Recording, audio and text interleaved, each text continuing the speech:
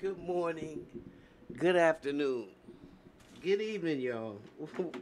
Welcome to this crazy house with me, your host, Khadija. Let me start by just saying, those of y'all who have drank the Kool-Aid of Donald Trump, I, you know, I really feel sorry for you because you're not very rational.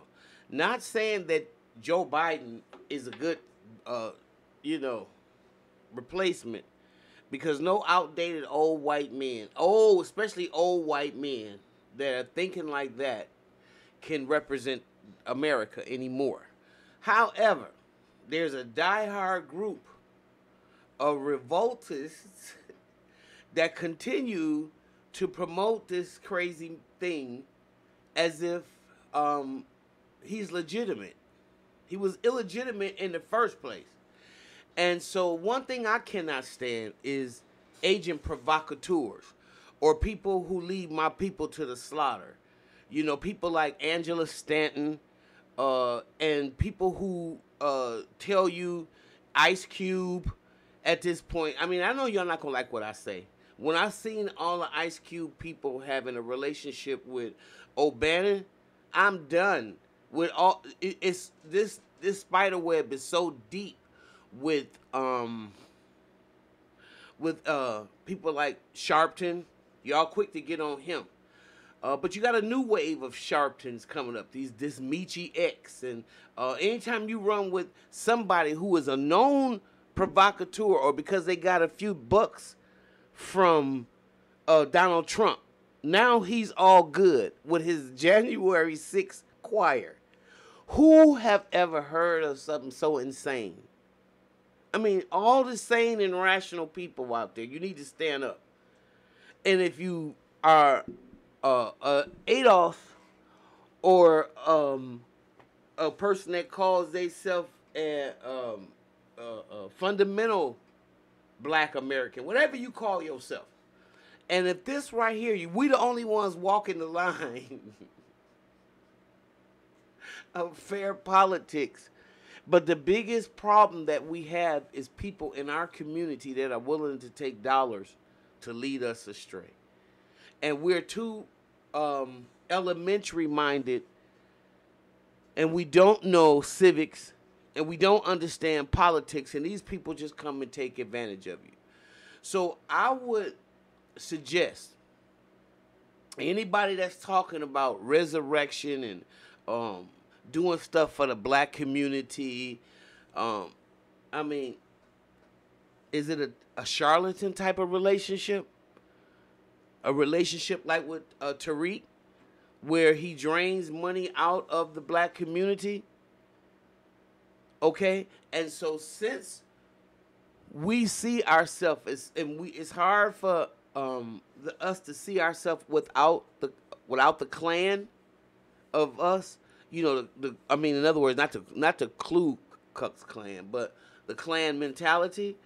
Then whatever happens to us, is really our own doing. We're perpetually miserable, just like Willie Lynch said we would be if we would have those components implemented on us. But any sane and rational person that would vote for somebody, now they got a January 6th choir. So no matter how you feel about politics, these people went into the Congress, and these people went and busted the windows out, did all kinds of crazy stuff that your black self wouldn't have been allowed to get 3 feet from there, because they would have gunned you all down. They would have did you like they did the people in The Move in Philadelphia. And you already know it. Okay? And so for those of y'all who would get behind somebody that would do something like that, and then think it's okay, because at the end of the day, we're supposed to be a United States. And if we go down, either we gonna learn, like, I'm gonna take a quote from the Dr. Martin Luther King Jr. Either we gonna learn to live as brothers. We don't even gotta like each other, because me and a couple of my brothers, we don't get along. Okay, I love them, but I don't like them. Okay, so my point is, we can love each other. I love humanity, That don't mean I gotta get along with all of y'all. So, but either we gonna learn to live as brothers, or we gonna perish. We're gonna perish. I'm sorry, as fools. And this is a close example I can get to. Who is the marionette pulling all these strings? This man that committed all kinds of stuff, and then we're going to go dating back to the Central Park 5. And then you got silly black people out here leading the charge of his rebirth into the presidential field. This is all theater, and it's all so bad. And those of y'all who really call yourself fundamental black Americans, there's no way in the world you can put up with something like this. I don't want nobody that's insane. All of them are sociopaths. We got that clear. But somebody that is clearly freaking insane, who's calling for us to fight, who's calling for violence, who's calling for you don't have no better sense than to get behind somebody like that?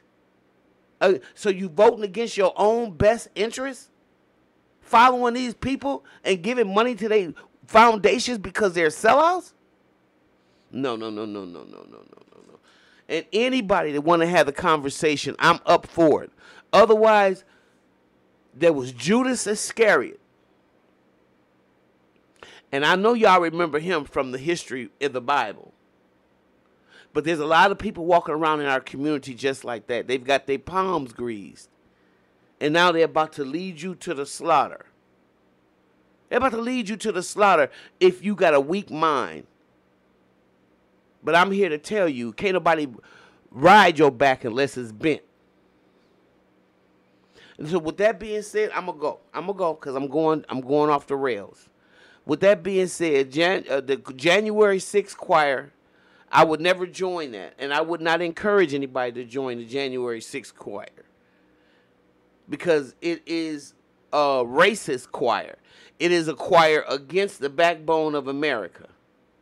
It's not something that a fundamental black American or a American citizen that sees humanity, we done got all past that. We done fought through the revolution. We done fought through the Civil War, and we're not gonna have another war over race. That y'all let somebody take y'all. As stupid as this stuff is, a construct of something that's not even real to get us all to kill ourselves and blow up the world and do all this on some stuff that ain't even real. I feel sorry for anybody whose mind is that weak. I'm done. With that being said, if you like what you hear, you can subscribe, you can share, you can get mad, but leave your comment below because I certainly would like to hear it. I really would. I'm out.